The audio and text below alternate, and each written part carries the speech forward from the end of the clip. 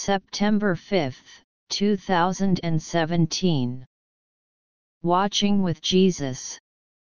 Stay here and watch with me.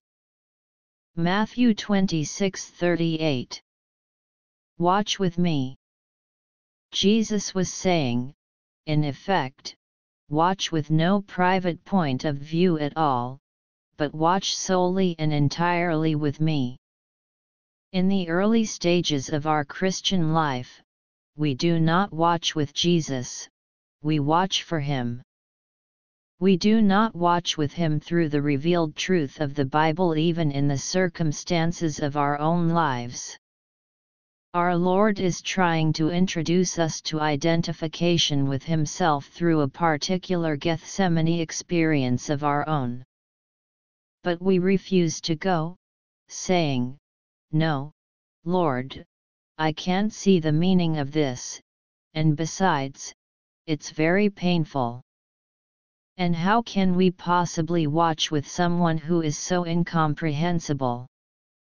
How are we going to understand Jesus sufficiently to watch with Him in His Gethsemane, when we don't even know why He is suffering? We don't know how to watch with Him. We are only used to the idea of Jesus watching with us. The disciples loved Jesus Christ to the limit of their natural capacity, but they did not fully understand His purpose. In the Garden of Gethsemane they slept as a result of their own sorrow, and at the end of 3 years of the closest and most intimate relationship of their lives they all forsook Him and fled. Matthew 26:56. They were all filled with the Holy Spirit. Acts 2:4.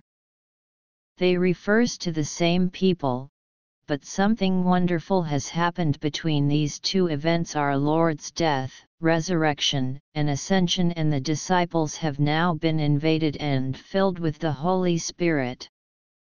Our Lord had said, "You shall receive power when the Holy Spirit has come upon you." Acts 1:8. This meant that they learned to watch with Him the rest of their lives.